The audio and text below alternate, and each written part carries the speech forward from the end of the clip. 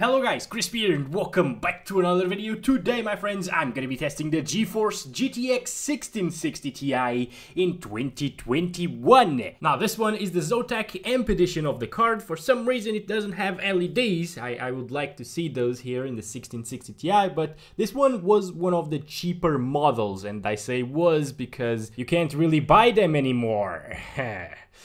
Now, the 1660 Ti released 2 years ago in February of 2019. Yes, it has been 2 years already. What the heck? It has 6 GB of VRAM, which is still pretty decent. And it came in at $279. I actually bought this one for 270 euros. But enough about prices, because you can't buy cards these days. Why am I even reviewing this? Now, it might still help somebody and it gives us an idea on how this GPU performs. But okay, let's just install this in the system and see what it can do in early 2021, shall we? And we are now in the desktop, my friends. You can see the GeForce GTX 1660 Ti showing up there in MSI Afterburner. You can see its full specs here in Tech Power-Ups GPU Z. And we are running it with a Ryzen 9 5900X and 32 gigs of RAM to avoid any CPU bottlenecks, of course. But in most games you'll get the same FPS with something more adequate like a Ryzen 5 3600. And let's get into our first game, which is Red Dead Redemption 2. And let's go through the settings. We're playing at 2560 by 1440 using the balanced preset right at the middle of the slider there.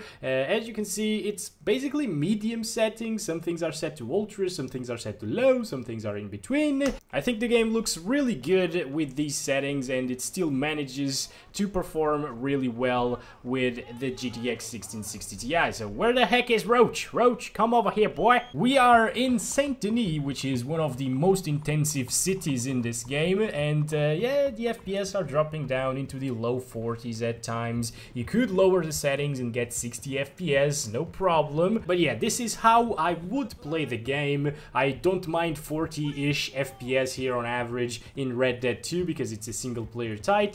And I would prefer the higher resolution at 1440p instead of 1080 and the higher settings, because the game does look beautiful like this. There's not too much difference between medium and high or ultra.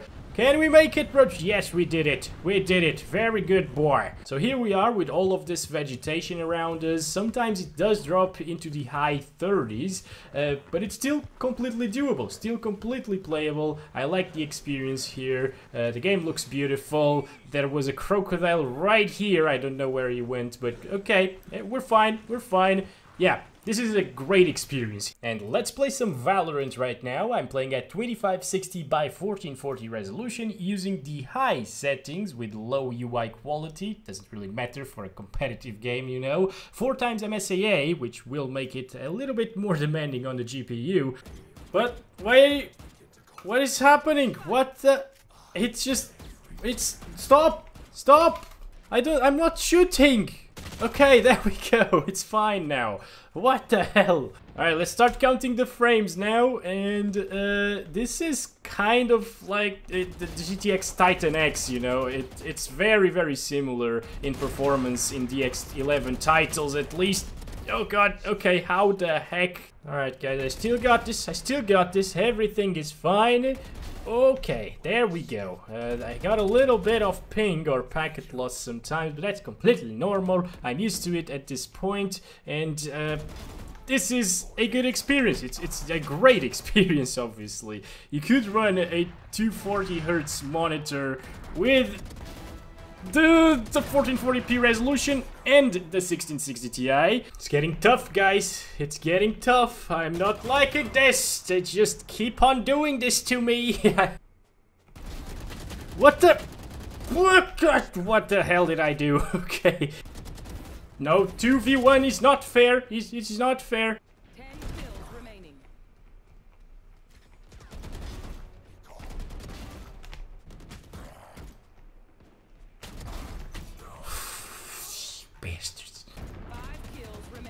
No! No, no, no! Come on! 1 kill remaining. No, we're not gonna win. No. And we are now playing some Call of Duty Warzone using the 1440p resolution and the normal textures, because if we set them too high, yeah, it goes above 6 gigabytes of usage. Everything else is kind of set to the high settings, not completely maxed out, as you can see there. I think nobody dropped with us. What the heck is this? I've never dropped in downtown alone. This is wonderful. Let's start counting our frames. And as you can see, this is quite a smooth experience, and it's way better than the GTX Titan X that we tested last week, or a couple of weeks ago actually. And I'm comparing the two of them because in most games they are very similar in performance, but this is a DX12 title, so it runs much better in this Turing GPU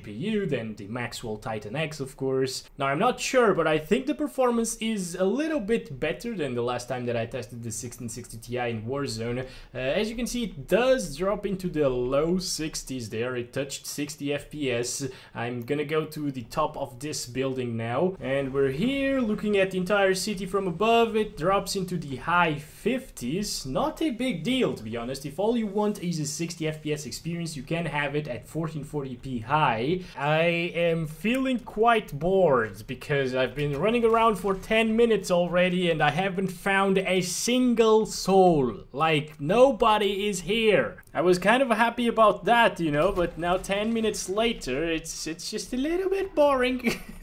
I hear shots. I finally hear shots. The game is ending in 10 seconds and I really haven't seen anybody, guys. I did not see anybody. Like, what is this?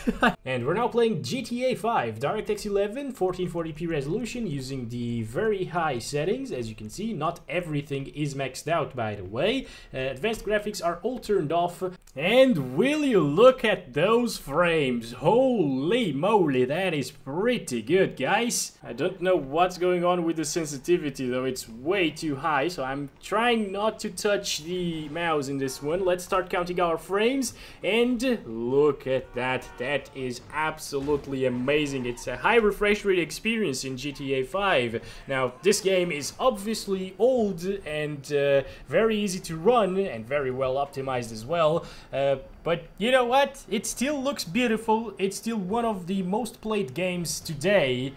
Now, oh my gosh, we are utilizing the 5900X, but if you remember, I told you that you can get the same FPS with something like a Ryzen 5 3600, and that's absolutely true. My 3700X was absolutely capable of not bottlenecking this GPU in GTA 5 as well, so you don't need a beefy CPU to achieve these frames, sorry. And, oh my, what the heck just happened?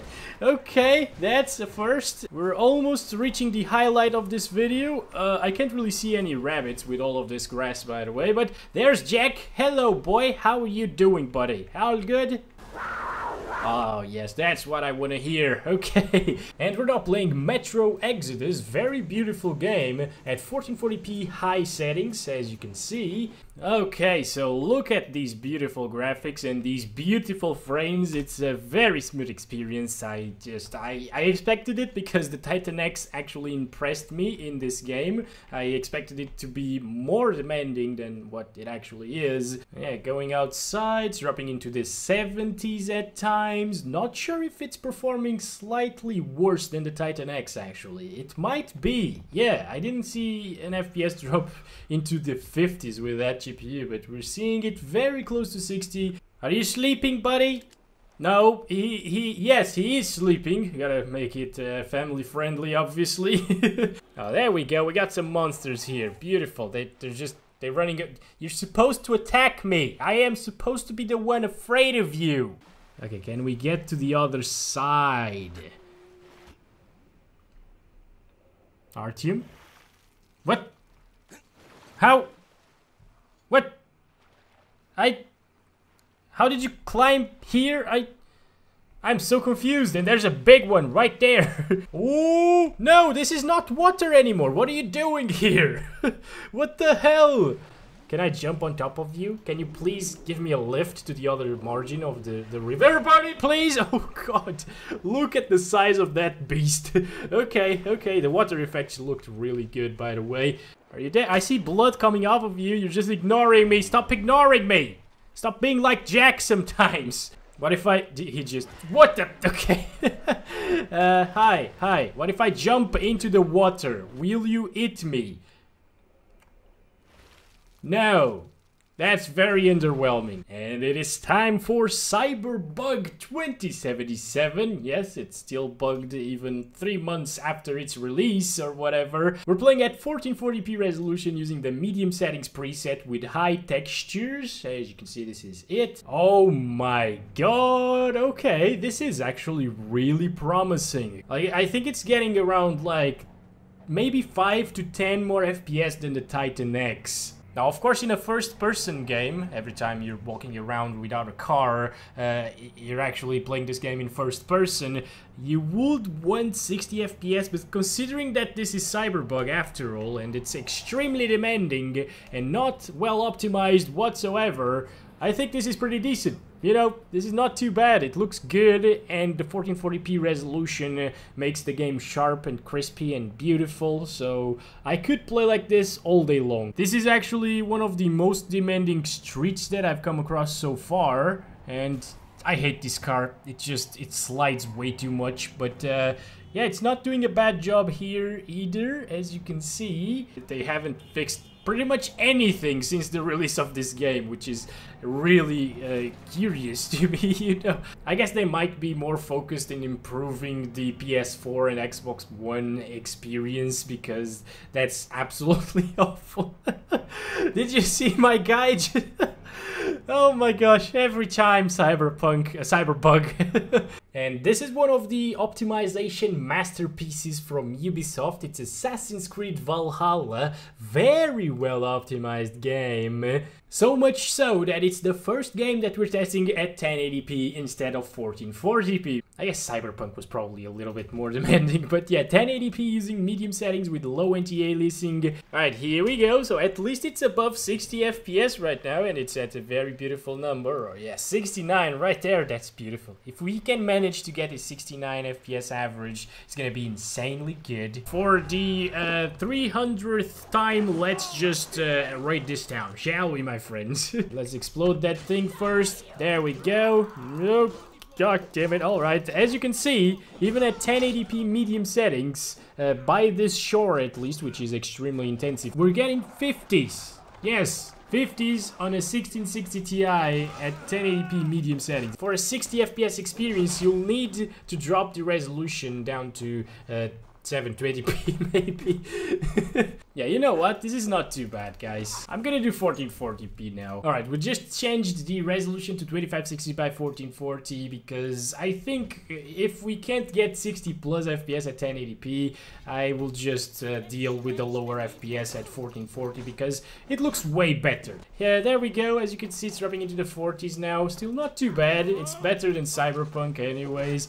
Doesn't look as good, to be honest, but it's okay, you know. High settings would definitely look a lot better, and the game is still stuttery, just a little bit, you know. You saw a couple of frame time spikes already, and it seems like it's dropping into the 30s. Yep, this game is just, it's a little bit broken, you know, in terms of optimization. It definitely is.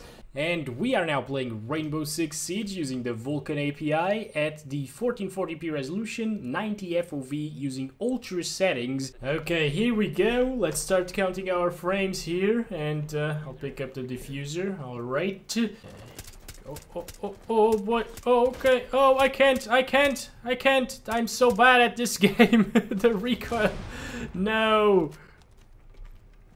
Okay, we can do this. We can do this. Let's just throw this thing. They might be scared of it. I don't know. Jeez! Oh, I'm so bad. Now, the FPS outside are actually worse than inside, and you're probably gonna spend most of your time inside of the buildings here in this game, unless you're like me and you're scared of entering. Whoa! Yay! We're dead again. I have no idea what I'm doing, guys. What can I say? Okay, I'm finally kind of helping my teammates now. I gave them armor, so that's nice, right? Nice! Finally got one. Yes! And got another one in the same spot. Am I seeing things or... I don't know. No, there's one of them. There's one of them. Where did he go? Alright, we're finally gonna win, guys. And I did something.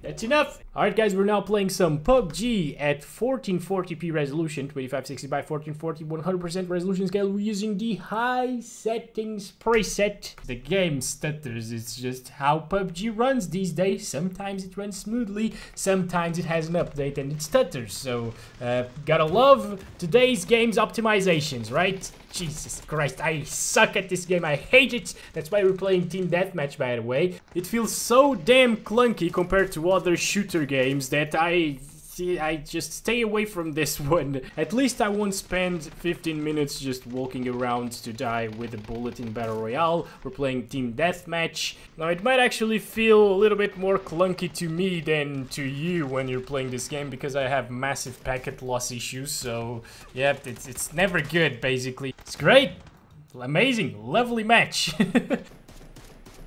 There we go, finally. Yes, I got him. And I got another one. Got him somehow. And we lost. Yay! We got 100 FPS on average and 68 1% lows. And since many of you were disappointed because I didn't include CSGO in the Titan X video a couple of weeks ago, here we go. I'm playing it at 1440p using the high settings with 4 times MSA anti-aliasing. I just spawned. Leave me alone. Start counting our frames. This game is a little bit stuttery in deathmatch, by the way, so if you see some frame time spikes, that's completely normal, especially at higher settings, because, well, it's CSGO, you know, it's a Valve game. They kind of ruined the performance, actually, compared to what it was a couple of years ago, maybe a year ago, actually. What the heck? Okay, buddy, okay. That was kind of weird. Oh, and again? No, not again. Come on. He's just... I got too much ping. It's either me or him. I don't know. What do you want, buddy? I don't miss. It's only against the other guy with the... Oh, God damn it. Why are you always in front of me, buddy? That's him. No. Where? Okay. No. God. So FPS are pretty good. I would like to see higher 1% lows, but that's okay. We're playing at high settings after all.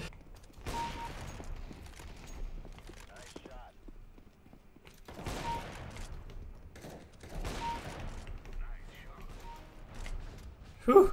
Okay, we're fine.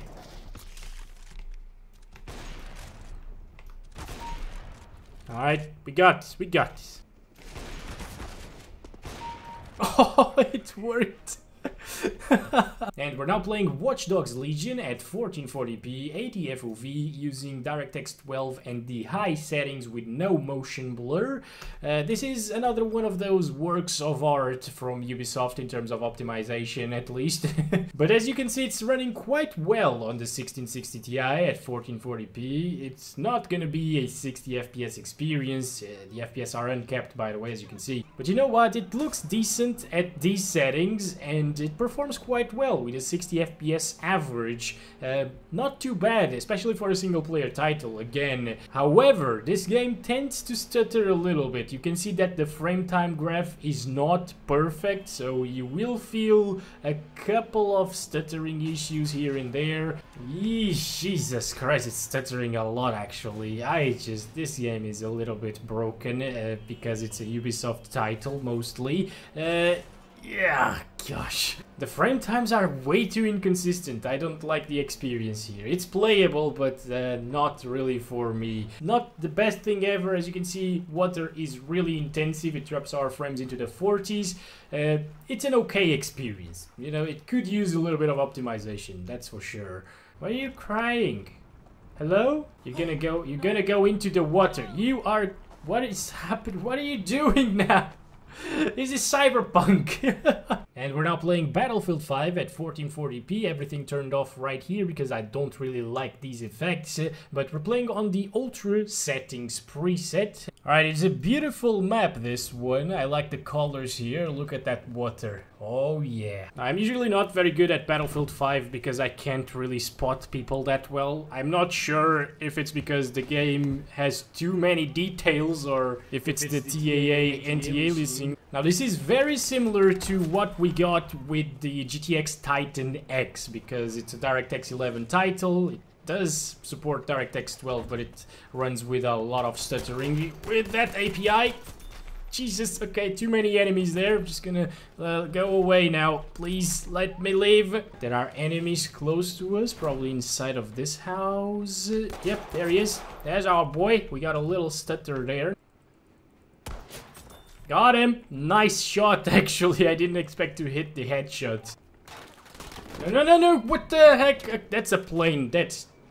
Yeah, that's definitely a plane. Yes, we got meds there. Oh, it's not F. Okay. There he is. Alright, got him. There's another one close. Just gonna switch to the sniper rifle and... Uh-oh. Please hit this shot. No! I needed to hit that shot. Oh, man. You know what? I'm starting to like Battlefield 5 a little bit. You know, these newer maps are pretty good. Don't give up on life, buddy. We will make it. You shouldn't be like that. You need to believe that our team will come for us. Look at that. Blackout is nearly here. Oh, it's you, actually. Thank you, buddy. What the heck? These planes, man. I hate the planes. God damn it. Maybe that's why Bad Company 2 was so good, because there weren't any planes. There were only choppers, and they were quite easy to deal with as well. Jeez. Yep, okay. Well, that's it. I was starting to like this game, but now I hate it again. Thank you so much, planes. And we are now playing Horizon Zero Dawn at 1440p using 80 FOV, 100% resolution scale, and the medium settings without motion blur. These are the same settings as the PS4 Pro. And here we are. Let's start counting those sweet FPS. It's right around 60 frames. I kind of expected it, but at the same time, this is very similar to the GTX Titan X, and it's a DX12 title, so I expected this one to perform a little bit better. I'm just talking about that GPU because I really like it. It's one of my favorites in my collection. But yeah, as you can see, you can actually have a pretty good Horizon Zero Dawn experience with the 1660 Ti. The graphics look beautiful like this. The game was actually made to look like this in the first place because it released for the PS4 back in 2017. And when it actually released on PC, it was completely broken. It stuttered a lot. The performance wasn't really there, especially for the Nvidia cards. But now, fast forward like a year or so, and it's running absolutely fine. No stuttering issues. Oh god, okay, this is a way. Oh Jesus, okay, no, don't do this, Alloy, everything is fine. You know what, one of these days I will be able to kill one of these guys, but today is not that day. No. What is he gonna do? Oh my god, okay. Concentration, completely playable, by the way. No! I'm gonna die. Yep, okay, so that's been it.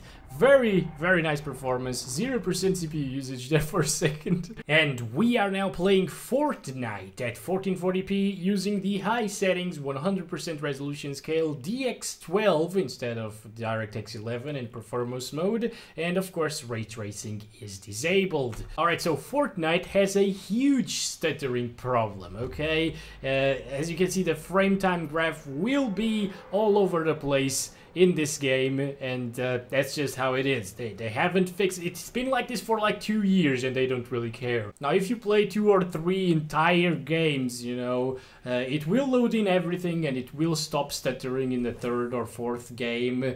Yeah, the first experience that you're gonna have in Fortnite is gonna be stuttery every single day. We are in the whipping woods. It's not running too bad aside from the stuttering issues. And yeah, it's completely playable. I could definitely play like this if I really, really wanted to play this game. But there will still be some frame time issues, as you can probably tell. Another problem is this game is full of bots, probably because I suck as well, but I would like it if they put real people in my games, okay? Oh god, that's a massive... Okay. Just because it's probably loading some things, I just... completely what is a shark doing there? Completely normal. Completely normal. And for the final game of the video, we got Apex Legends. And we're playing it at the 1440p resolution using low settings with very high textures. I don't think anybody dropped with us, so everything is fine. Let's start counting our frames. And as you can see, it's dropping into the 60s and 70s. Not too good, you know, but again, it's extremely inconsistent, the performance of this game, and you'll see why in just a little bit. Right here, 1% lows are already in the 50s, by the way. It did drop from 60 there. Then you just move over here and you get like 100 plus all of the time, 160s. Like, this is insane. It goes from 50 to 160 FPS. But aside from the waterfall area, I think this is a pretty good experience. Even near grass, you can get 100 plus FPS, as you can see. Okay, alright. Where's my boy? I don't know, I should probably throw this out. Okay, this is bad. This is bad. This is really bad. This is really, really bad. Okay.